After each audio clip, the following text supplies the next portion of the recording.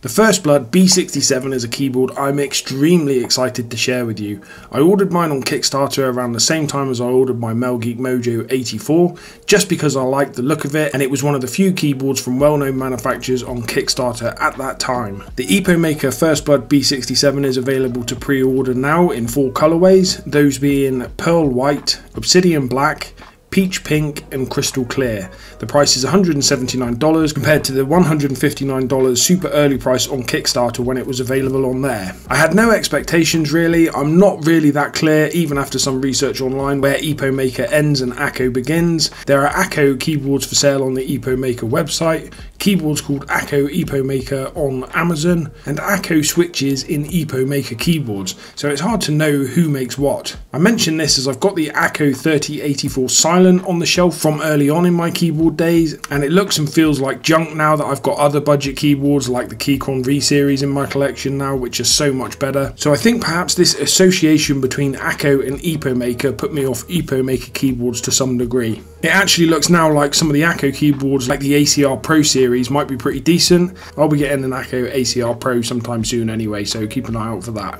Anyway, I digress. This is an Epomaker keyboard and it is leaps and bounds better than and totally different to the Acco I have already on the shelf. Unboxing was pretty standard. Unusually, it was sent in the post with just a plastic bag over the keyboard box. Most keyboards I order come with either a cardboard box over the keyboard box or bubble wrap over the actual keyboard box, which means the keyboard box itself is usually pristine in case you do want to resell. On the one hand, I prefer less packaging being used. On the other hand, this box is now much worse for wear than the other keyboards that come double boxed. It's no issue from a keyboard damage point of view, as the keyboard box itself was well packed inside with plastic and foam packing materials. In the box you'll find the keyboard in a bag with a plastic dust cover on top, a couple of stickers, the manual, the Mac keycaps, a keycap puller which should be a keycap and switch puller given this is Hotswappable, and a 1.8 long USB-A to USB-C rubber cable with a coiled section. The box basically had everything you need and nothing more. I have no issue with there being not too much in the box, as I like to see it when single-use plastic isn't overused. So let's take a look at some of the specifications and features of this keyboard.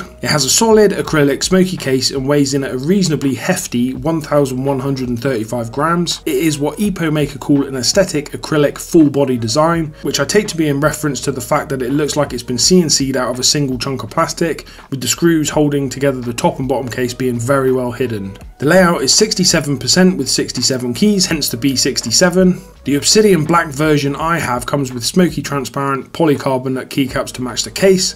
The Crystal comes with the same, only clear transparent, and the other 2 versions come with PBT hot sublimation keycaps. My keyboard came with the very nice Kale MX Jellyfish switches, the non-box version, which it appears all the versions come with without a selection to choose from. Although on one of the pages on the Epomaker website it does reference some customised Epomaker Flamingo switches. I don't really know what that's in reference to.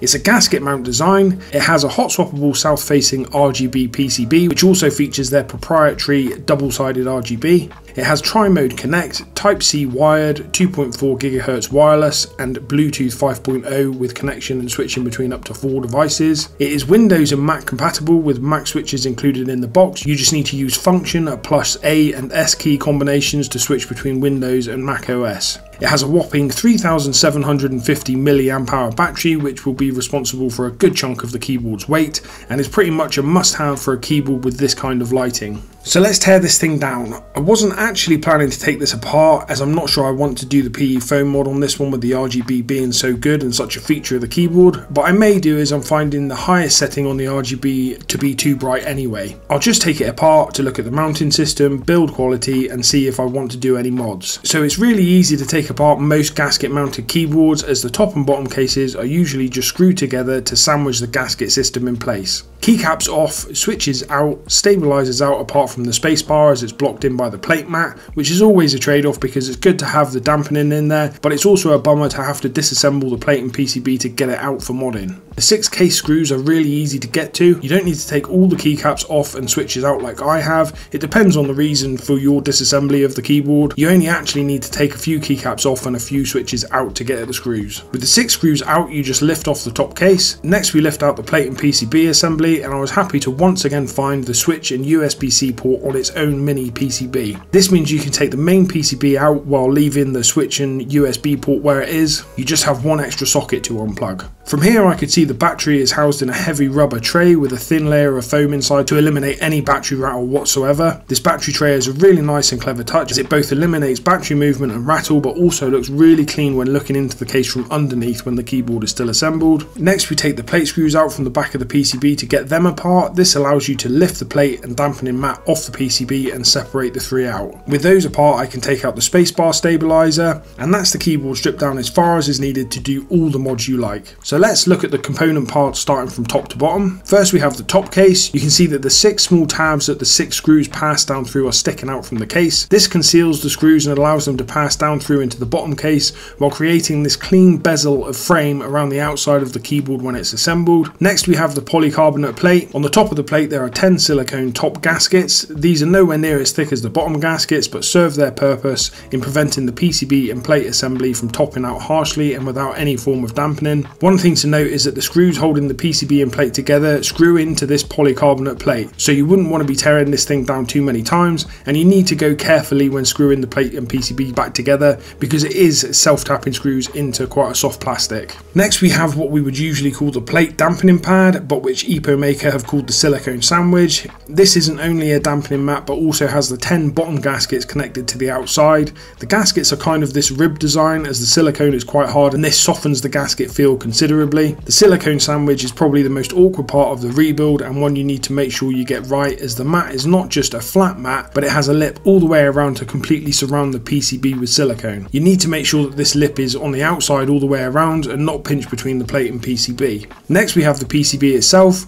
all fairly standard, but I will point out 2 things. This is one of the nicest and easiest plate and PCB combos I've seen in terms of easy insertion and removal of switches, but also in terms of full and solid engagement of the clips on the switches under the plate. And also I love the colorway, very retro, and it totally fits the vibe and feel of the keyboard, even matching the color of the legends. Next we have the battery tray and battery. Like I said before, it's a great idea in terms of securing the battery and concealing it when looking at it from underneath when the keyboard is assembled. Then we have the bottom case, lovely and clean with the stickers underneath, especially the one in the center with the aluminium logo on it. You can see the feet are big and plush and add to that plush gasket mount feel of the keyboard. That neat little switch and USB-C PCB there is an awesome touch which helps with disassembly, and a nice little 2.4 GHz wireless receiver which is a press fit into its housing. It's not magnetic. You can see here that the stabilizers are heavily pre-lubed in both the stem and where the wire clips into the housing, these being the locations where stab rattle is an issue. There is no lube between the stem and the housing, which is pretty much always the case with pre-lube stabs,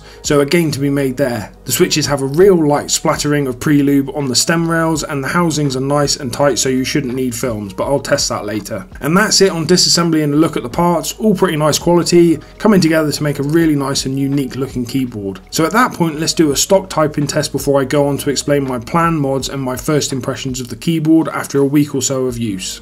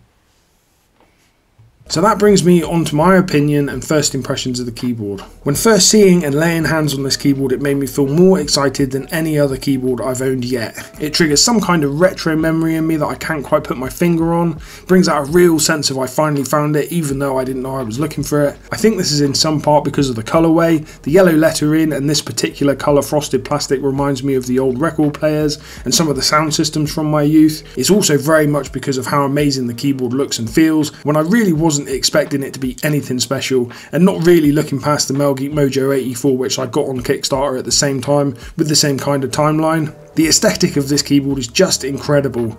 It's all simple retro styling from above, and it's all techie bling from below. Picking it up and looking at it from underneath is like some kind of Smokey digital fish tank, which I can't stop flipping it over to look in. It stands up off the desk with real presence. Like the centerpiece that it is, it really has authority over the rest of the desk. The height is also great for me in terms of typing, given there is no height adjustment, and will also allow you to use pretty much any wrist rest you want to because there's plenty of height there. The RGB is just out of this world, whether you're looking down on it from the top or you flip it over to look underneath, it just looks amazing. Also, and it seems like a small one, but I really like it when the caps lock LED lights up for caps lock on. It's surprising how often this isn't done when it seems like such an obvious addition to make. The stock typing experience is almost at the same level as a Melgeek Mojo 68 and 84, and the acrylic keycaps give this an even more unique typing feel than those excellent keyboards. The gasket mount system works really well. It has a fairly long feeling travel that starts off feeling really soft, and those massive feet under the keyboard only emphasise the gasket mount feel.